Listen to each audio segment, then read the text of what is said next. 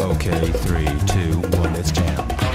What's up, guys? In the last video, we talked about the materials on the Earth's surface like minerals and rock, and we talked about the things that can affect things on the surface that are external to the surface like water, wind, stuff like that. Now let's go in.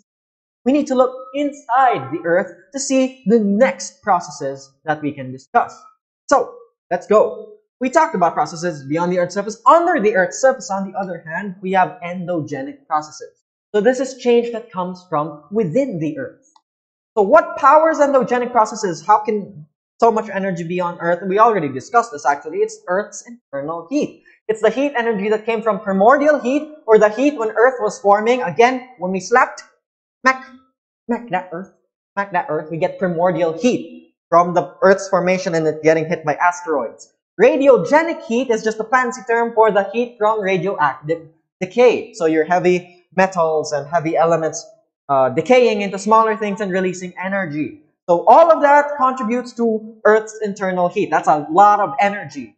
So that energy can actually flow through the Earth in the form of conduction and convection mostly. So conduction is heat or energy transfer through solid layers. You can see here in the diagram that the inner core, the solid core, uses conduction to move the heat through it, and to the outer core. The outer core, being liquid, uses convection instead. So convection currents are currents from the flowing of material.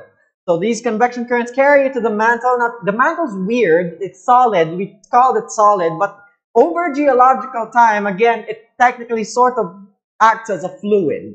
So it still uses convection currents. These convection currents convey the energy to the crust, and then lots of stuff happens to the crust. Right?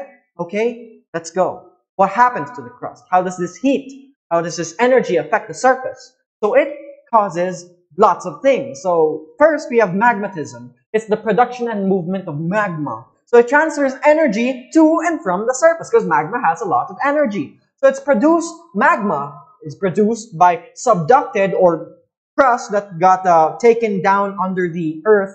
So when crust gets pulled down, it gets melted by the heat and pressure of the earth, and then it forms new magma, which participates in the convection currents and transports energy to other places.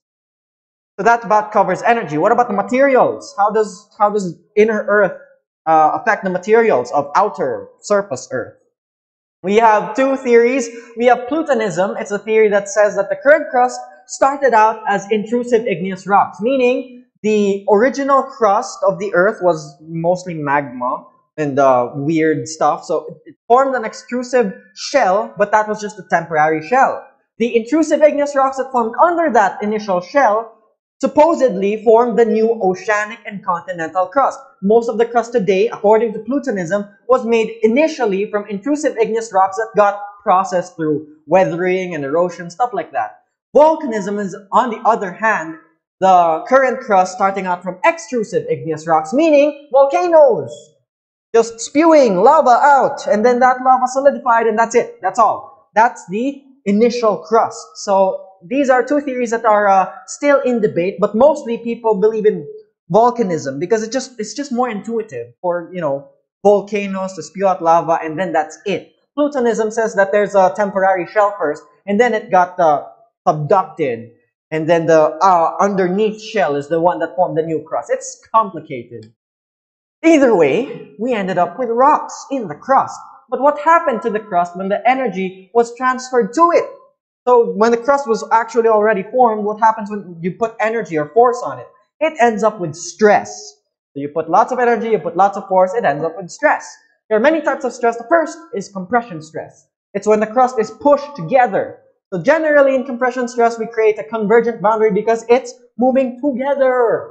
So we have structures like a crust fold on the left or a reverse fault. So a reverse fault, again, it's when your crust is moving together. And then you can see here that the layers are cracked, and there's a line in the middle because they're being pushed against each other, and one is sliding above the other piece of land.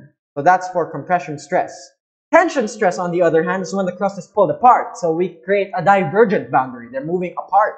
Rift valleys are very big example of this. And normal faults are the fault lines at divergent boundaries. So you can see here, instead of being pushed above another layer, this one is being pulled beneath the other layer. Okay, that's a normal fault. All right, so that's two types of stress, compression and tension. Shear stress is when the crust goes in different directions. So we have transform fault lines and strike-slip faults. They're the same thing. So you can see it's basically the same thing in the left and right. I just didn't want to mess up the slide design. So anyway, shear stress causes transform boundaries or strike-slip faults. So again, when we talk about the boundaries between land, they're called transform. If we're talking about the fault lines, strike-slip. But generally, they're interchangeable. Scientists also get under their skin like that. Anyway, Earth's surface is under a lot of stress because of all the energy and pent-up force inside. But remember that it's all part of a cycle of creation and regeneration. So you might be going through some stress, through some conflict in your life because of COVID and online classes and family being weird and stuff.